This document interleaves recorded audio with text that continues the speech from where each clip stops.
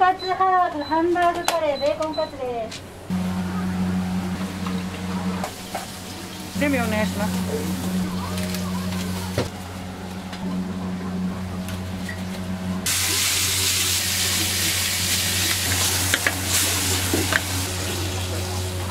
はい、5番。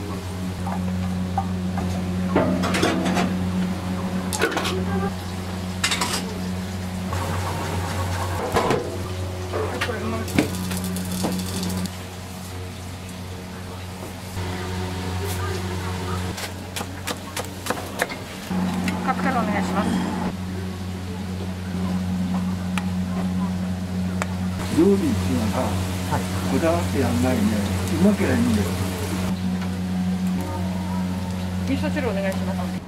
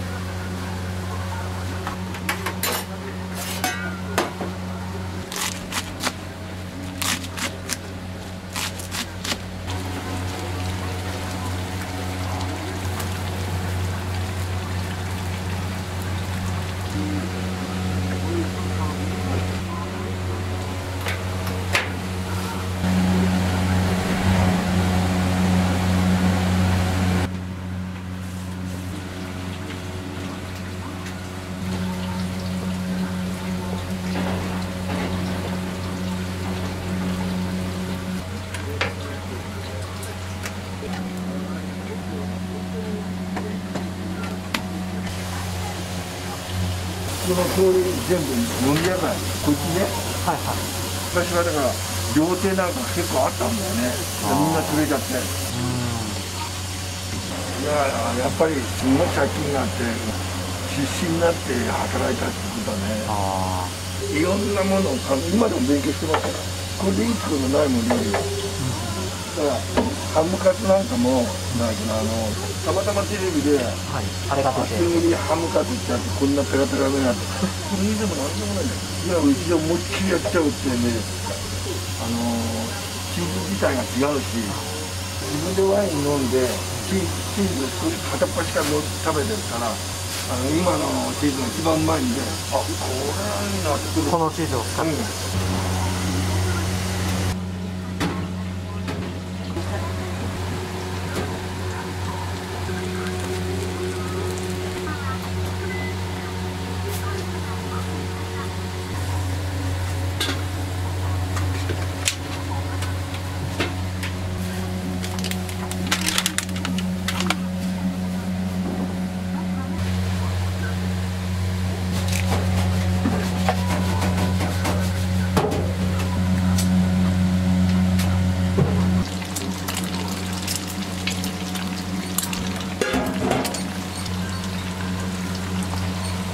5種類です。5種類。やっぱりいい方がいいから、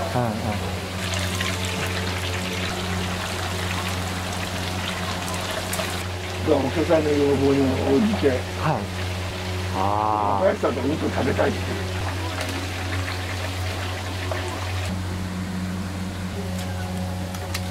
ちょっと柿沼さんにもらうよ。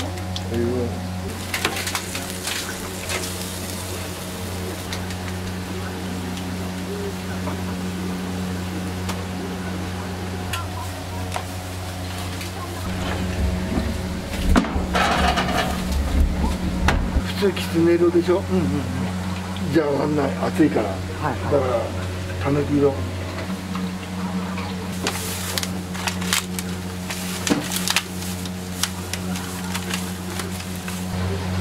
れが店でやってるなんか鶏の唐揚げ焼くの。油で揚げるんじゃなくて焼くんですよね。そうすると焼いてオーダーするじゃ電子レンジになるんだけど、お客に持った時は匂いがたまんないんだよね。柔らかいし、食べやすい。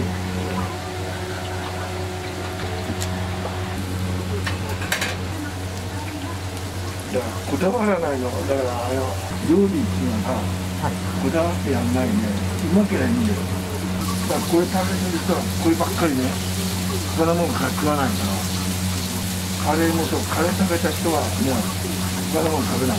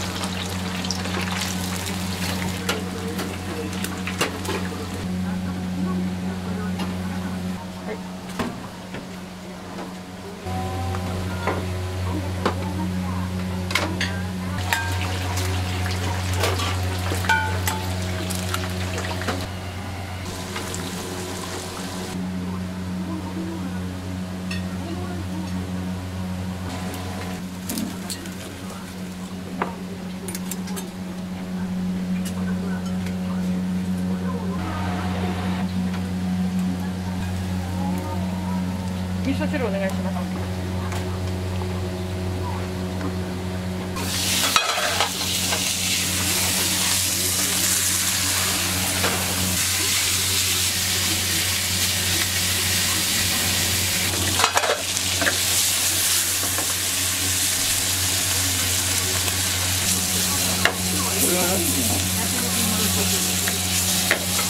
焼肉はテイクアウト。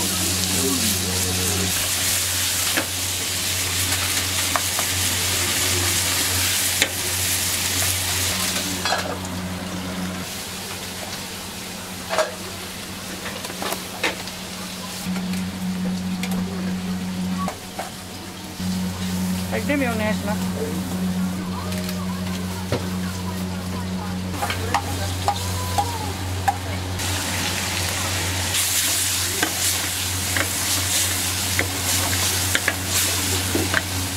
今味噌が一番いいんだよ。お酒にも合う、ご飯にも合うし。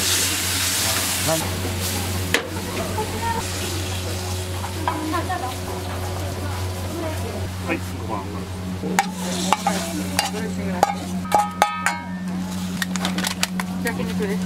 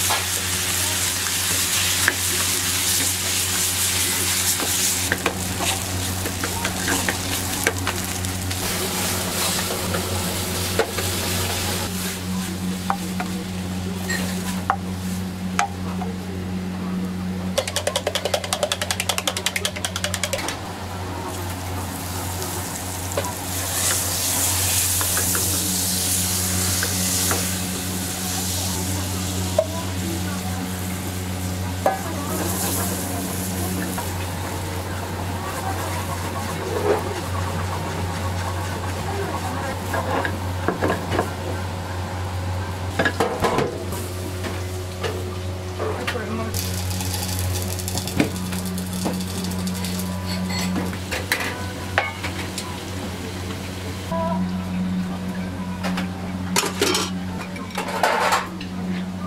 はい、チーズお願いします。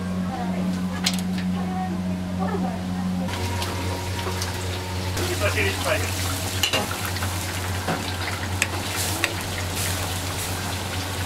角煮を一つつけてみたいな。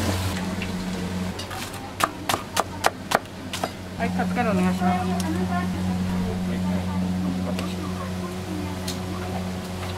このカツカレーはキャベツを置いて。ベーコンカツ。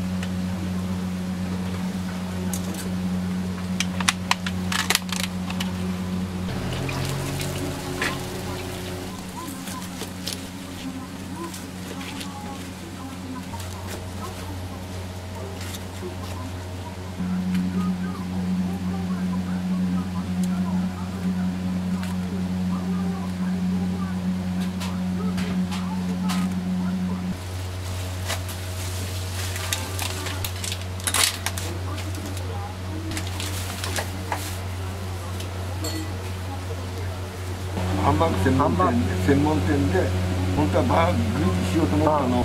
占いの人がバーグよりかひらがなのバーグの方がいいってことで。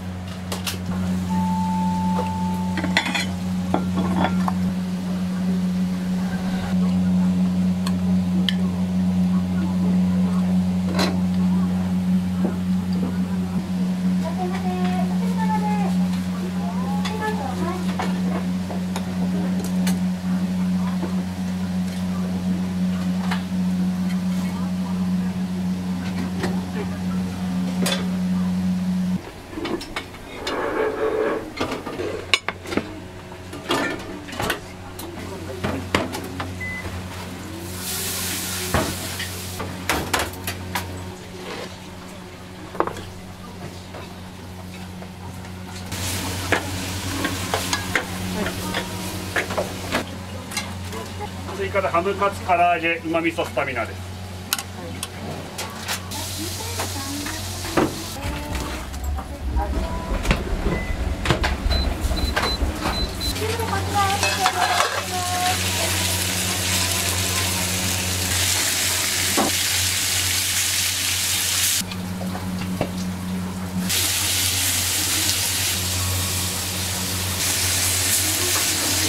スタミナです。スタミナは2日です。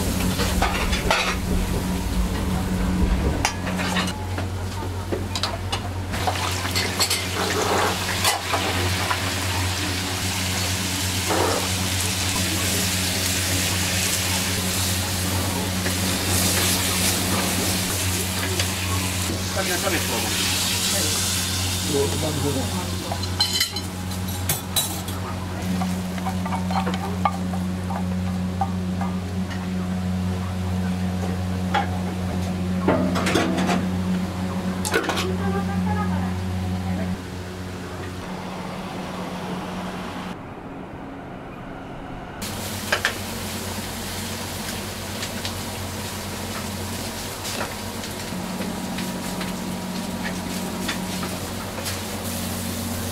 味噌汁2つです。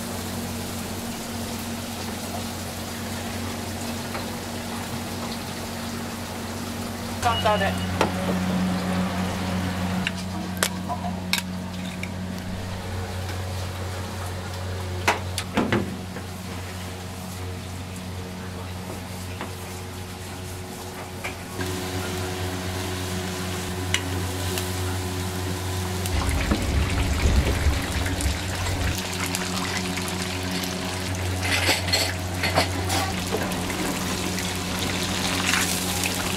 カツカレーお願いします。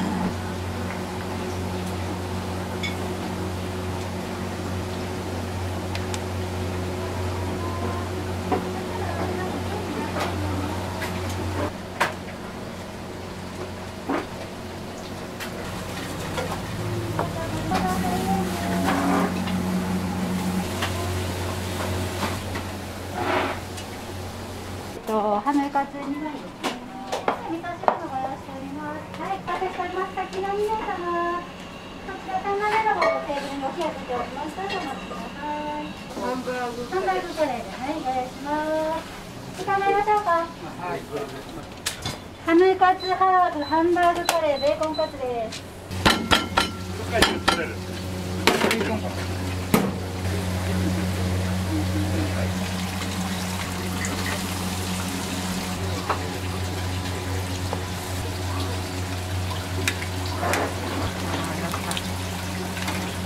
ベーコンカツはこれ。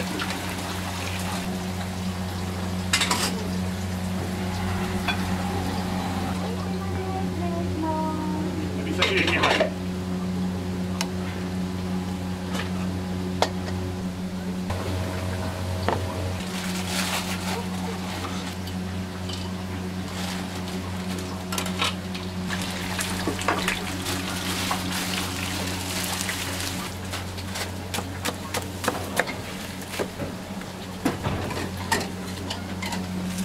カツカレー2つの1つ中です。